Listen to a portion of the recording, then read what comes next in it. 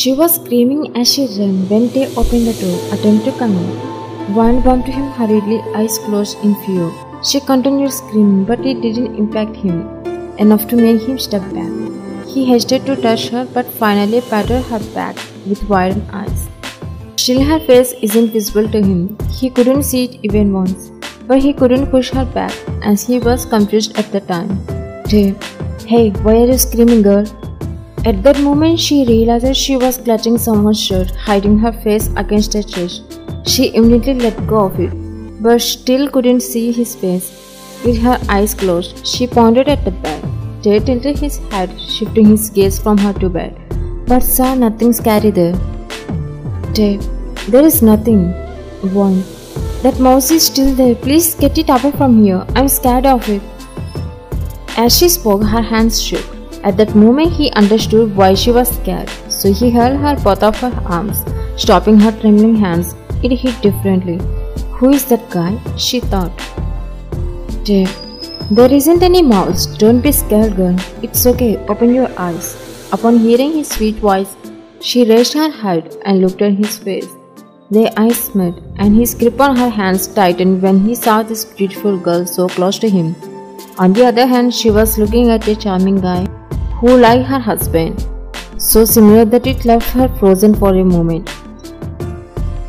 That's it, they both are looking into each other's eyes, as if forgetting where they were. But it was interrupted by Bella's call. She was arrived hurriedly for wine, but when she saw Tay holding Wine's hands, her eyebrows furrowed, as if she had witnessed something she shouldn't have. Wine tried to pull her hands from his grip, but he was still stuck in that moment, unsure if he should let her go.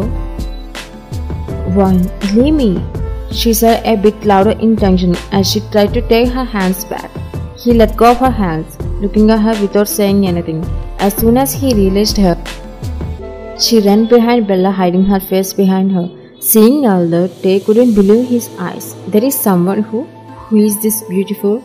But when he noticed Bella looking at him silently, he snapped out Wine's presence and looked at Bella with a surprised expression on his face. Tay, Bella, who is she? Bella, she is Jungkook's wife. Hearing that, he furrowed his eyebrows, surprised at how Jungkook could get her as his wife so easily. Tay, I can't believe this, Bella. He also walked towards them, about to take a look at Wine. But when Wine's nails dug into Bella's arm, Bella interrupted his gaze. Bella, Jay, she is getting nervous. Back away.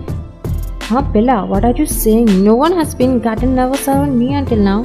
Hearing this, Wine whispered Bella's name in her ear. Wine, Bella.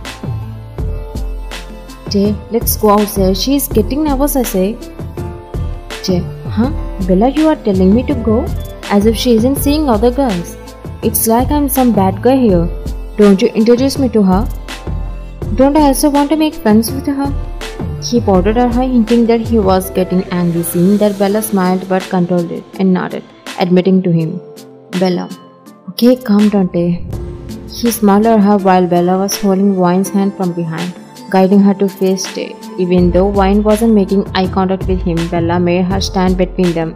Tay admired it, and she seemed cute like that. Bella, Wine, don't be nervous around him. He's a good guy. Say hi to him. Tay was waiting for her to greet him, but Wine bit her lower lip, showing discomfort. Bella, Wine, at least looked at him. By her silence, Tay understood her nervousness. Tay, I think she wasn't comfortable. Maybe I was new to her. Of course, I'm a stranger to her. It's okay. Don't force her, Bella. Hearing his kind, sweet words, she is surprised by the way he understood her. Then she peeked at him from the corner of her eyes with an innocent look, but found him smiling at her calmly. She shifted her gaze from him to the floor again, and he chuckled at her quick reaction.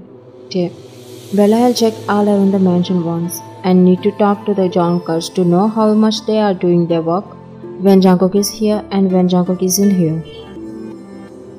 Bella smiled at him, and he smiled back at her as he walked off. But now Wine opened her mouth finally. Wine, how did he come directly to my room? What if Jungkook knows this? Bella, nothing gonna happen. Whatever Tay does, Jungkook won't get angry. They are both best friends. Oh, but... Bella, Don't hide. Tell me what you were about to say. One. I got scared. Screamed when I saw your mouse on my back. I was running in fear and I bumped into him. So I thought, what if Jungkook got to this? Can he be his best friend too? Then Bella remained silent. She asked a question and she wasn't sure what reply she could get from Wine nervously. Bella, so you both hugged each other? She asked with doubt, and Wine shook her head. Bella, I know about Tay. She smiled proudly. Tay won't take advantage of girls. Wine, so he isn't like Jungkook. Bella's gaze toward Wine filled with a strange and unspoken expression. Bella, in my opinion, Jungkook is also not taking advantage of girls at all. Wine, then what he was been doing with me since he married me? Graded Bella with a serious tone. Bella, that's what I also don't understand. But as far as I know, Jungkook is wrong only in your case. Except for your situation, he's gold. Wine didn't appreciate the way Bella spoke positively about Jungkook. Wine, can you stop praising him? Bella, if you listen to me exactly and do what I am saying, you will stop saying. Wine, I don't want to hear anything about him. Anyway, you don't know how bad it feels. How it would be if your husband handcuffed and beat you mercilessly. I don't know why some guys can't see the real side of him as I have seen him still. She said every word with so much pain in her tone. That's it enough to understand how furious Wine with Jungkook. Bella, I agree with what you said. There is nothing to blame for having this much anger on him at all. But I'll tell you something more about Jungkook's story. Wine, I see. Tell me then.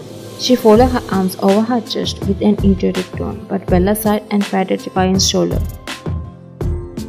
Bella, even if I tell you, you aren't in a good condition to understand the whole story. But I'll tell you when the cut time comes. She left. Fine, whatever it is. I won't change or be melted by anything. But sorry, Bella. I'll escape from this hell for the sake of God. I won't get a better chance to escape when the demon is not here. The next day. Beside the graves of his wife and elder son, John sat with tears drying on his cheeks. In his eyes, it seemed as though he had cried roughly 20 steps away. The John family guards bowed their head in silent respect, avoiding eye contact with Mr. John. It was the day when his family had been destroyed years ago. While the situation remained silent with sadness, they all heard a car stop nearby. John didn't raise his head to see, but all the guards paid attention to the car and witnessed the boss son getting out, also hung there.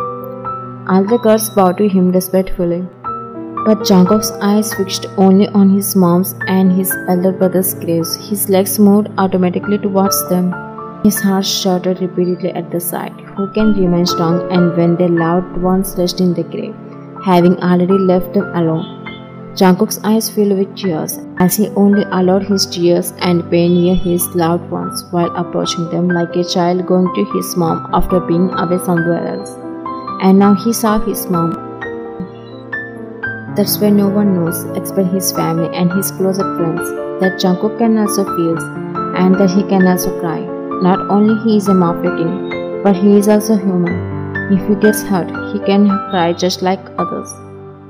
He called out his mom with crying tone, letting his body rest on her grave. Jungkook hugged his mom's grave, bursting into tears. While John tried to ignore Jungkook's cry, it was hard not to help him stop his tears. John always maintained a cold behavior with Jungkook, keeping a distance from his son. John didn't intervene to stop Jungkook's cry just as he used to in the past. John left Jungkook, expecting him to cry until his heart found ease from the heaviness of hell and tears. As a father, he refrained from offering comfort and emotional support to Jungkook, avoiding any display of softness.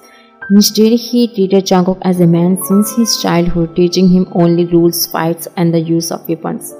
His dad had decided Jungkook's future since childhood. His dad had mapped out Jungkook's future since childhood, imagining him as a strong mafia king. The fear was that if he showed any softness towards Jungkook, he might not grow into the dangerous mafia king his father pictured. So Jungkook didn't learn to expect attention and love. Instead, he grew used to receiving only tasks and violence, leading a heartless life since he turned into this fearless leader. Jungkook was raised in a harsh manner by his father, devoid of his mother's love and having lost his elder brother without the presence of the other siblings. It wasn't a normal life. When he lost his mother and elder brother, his life transferred into ordinary to cruel. One could say that was the last day he experienced love and started to be loved by someone. Now Jungkook has a father. Dad's life is also far from normal, ever since their once beautiful family was ruthlessly destroyed by Kim and his daughter. Jungkook was still holding his mom's graves and crying, hiding his face against her.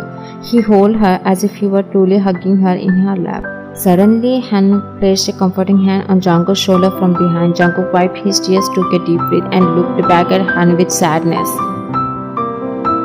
In that moment, Han felt like he was witnessing not a mafia king, but a child who lost his family and was crying for them after all these years. Han tried to calm down Jungkook. Please put the flowers on your mom's and brother's graves. He handed 2 flower bouquets to Jungkook, nodded and got up. He placed the flower bouquet on his mom's grave, kissing it as if he could feel her presence. Then he placed the second bouquet on his elder brother's grave, holding onto the headstone tightly.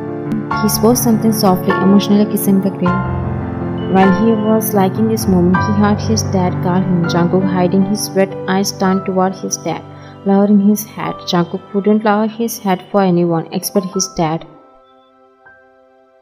We have lost our family, lost of all the colors in our life. We have lost everything except our properties. But what use are properties for the John Mafia King when they are also destroyed by the Kim family? It really hurts here. We still can't take revenge on them yet. Jungkook's wet eyes dried with anger when he heard the Kim name. Swallowing his tears, shutting his eyelids, he looked at his father with burning eyes. Jungkook, Dad, revenge has already begun. I destroyed his daughter's wedding and stained his reputation on the day. I married that wine at the perfect time, just as you wanted. John, but you are still playing with her. Jungkook, that Kim is still at home. Come and not running searching for us, begging for his daughter. And that one who is the reason for the loss of my child and wife is happily staying in our mansion like a queen, isn't she? No, Dad, no. It's new for me too when it comes to a girl. If there was a boy in her place, I would have played so her in terrible ways. But since she was acting innocent and crying, it made me stop my aggressiveness towards her. Sometimes I feel like maybe she wasn't as I know her. John, does that mean you have fallen for that girl? Does that mean you can't make Kim cry on his knees in front of me? And can't make the girl's life hell for our family? So you won't want your mom and brother's souls rest in peace till now? Jungkook, no Dad, I didn't mean that at all. I didn't fall for her. I can't fall for the girl who is the killer of my family members.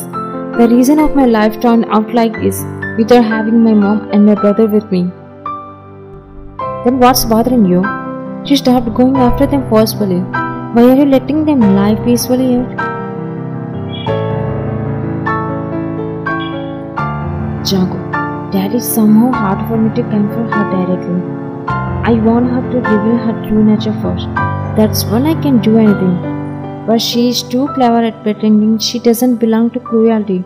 So I have already prepared myself. I have been mistreating her since the marriage, scaring her so much to force her to reveal her true nature. She is playing the clever character, wearing a mask of innocence. I even beat her when she refused, and I sent the video to Kim that pleaded for me to meet him, begging for his daughter to be left alone. I witnessed his struggle, but I never allowed him to meet me even once. Yes, as you told me before, he has to cry, he has to beg, and he has to regret how much he cost for the death. John, I thought you would change for the fake colors. Jungkook, I won't change that. Both of them are the reason I'm living without my mom and brother. Even though I have you, you aren't living with me for this revenge, living separately. So how can I change when they both have had this much impact on my life? John got up with a proud smile and seeing that his son also liked him. Not forgetting his revenge on Kim family, he patted Jungkook's head and putting his hand on his back, asked something that made Jungkook's face go blank with silence. John, did things get physical between you two on your first night? Jungkook didn't answer him. John, I asked you something. Jungkook shook his head. Jungkook, no. John, your next attempt is to force her. Jungkook, what do you mean by force? John, are you a child not understanding what I am saying here? Jungkook was looking at his dad with understanding. But he isn't accepting somehow. John, ruin her, which can lead to their daughter's destruction. They both will miss and cry for forgiveness. By chance, if she gets pregnant, it would be very easy. She will cry badly for you to be father of her child. The king also won't able to show his face to relatives. So both commit suicide, which can bring happiness to your mom and brother too. Jungkook, Dad? He started at the question of ruining why, left speechless just by Jungkook started. His dad grew suspicious and wondering if Jungkook might actually do something. John, you heard it. Say you will do it. Jungkook was silent, unsure of what he was supposed to say to his father. During the time, his mind recalled the image of wine with tears flashing in front of his eyes. Could Jungkook be capable of forcing wine? Could he ruin his wife for revenge? Could Jungkook destroy them in the way his dad was commanding? John, Jungkook, say it, you will do it. Jungkook was still caught in uncountable phase of thoughts, flashes of her face making him lose himself. He found himself speechless hearing his dad's words. John, where was your mind lost? He yelled as he slapped Jungkook for the first time, snapping him back to reality, fixing his eyes on his father in disbelief, but hand intervened swiftly, trying to control the situation and prevent it from intensifying. Sorry, uncle, for coming between you both. He was just not well, and this day has been bad for him too, so we have to leave. He also called us. He pulled Jungkook's hand, but Jungkook didn't move, beating his teeth. Han started liking Jungkook away seriously.